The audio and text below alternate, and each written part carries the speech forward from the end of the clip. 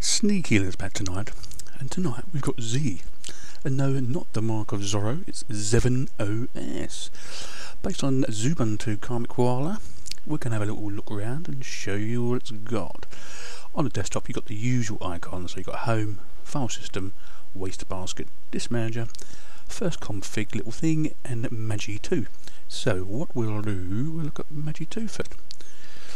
Basically it's a little installer, so you can install the OS there, file managers there, archivers there, a little searchy, system settings, screenshot even, console, and software installation for command line, so that's pretty good. And Office, you've got your word processor, spreadsheet, presentation, etc. Internet, it's all there. Basically it's like a widget bar without the widget bar. It's just a little easier thing so you can get to bits. Watch and record TV, burning apps, etc, etc, video editing.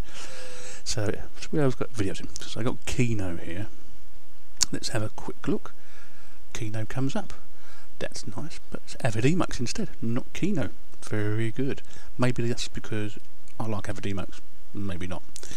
When you actually close down a screen, you just click there, not there. So we'll go like that. Easy peasy. Video player, that will be VLC, I take it. This way. No, it's a movie player. Maybe it's not VLC, but it looks like it because it's got the icon. But what am I to know? I've only just installed it on this new system I've got here. So we'll have a look around again. Editor, going back to Genie, and finally all your settings. Looks pretty okay to start with, doesn't it? Now bearing in mind it is based on XUBUNTU, which is unusual again. I done that one the other night. I rather like it.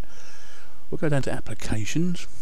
It's all the usual that you would get an Ubuntu distribution, but then some extras. So if we go down to multimedia, my favourite section as you all know, you get Audacity, Avid Emacs, already as standard, GTK record my desktop as standard. I actually put Xvid Cat on just to make sure it worked on this one, and it does. It hasn't got the problem I had with XUBUNTU before, so that's worked out.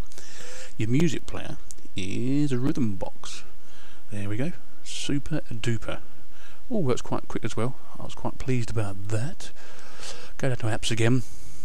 For your Office, you've only got a bit Abbey Word and G-Numeric. Obviously, if you go to Synaptic, you can get some other stuff. So what we'll do, we'll go to Synaptic. Go down to System and Synaptic.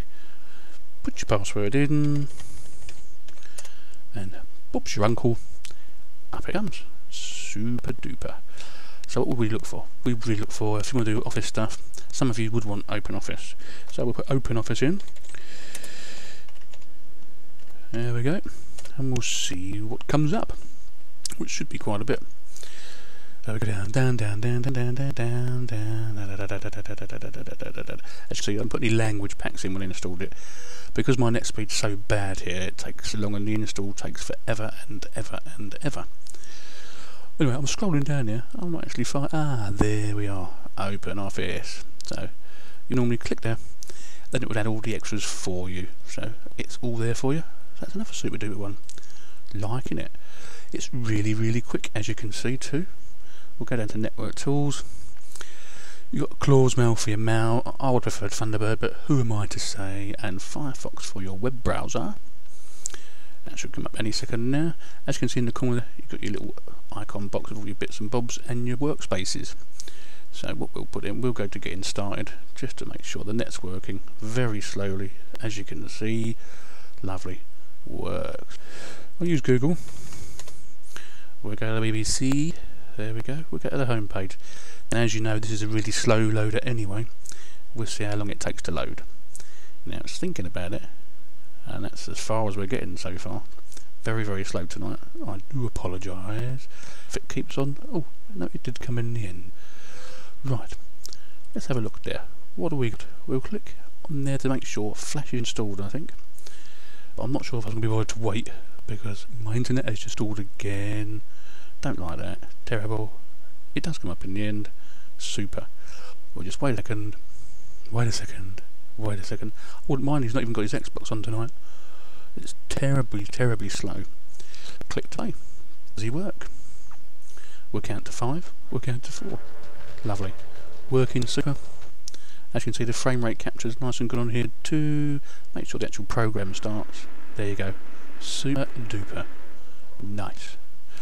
Now on the whole, I rather like using this. It's a bit of a change from the usual Ubuntu, Kubuntu desktop. And if you want to go into more, there is more you can get from it. As we will see. If you go to settings again, you can change all the XFCE settings for you, Windows Manager. You can play about it and really customise it for what you want to do. Now on the whole, I really like it. I've used Record My Desktop this time to record as well, just to see what it's like and see if I have to do any editing, blah blah blah. But hey, love it.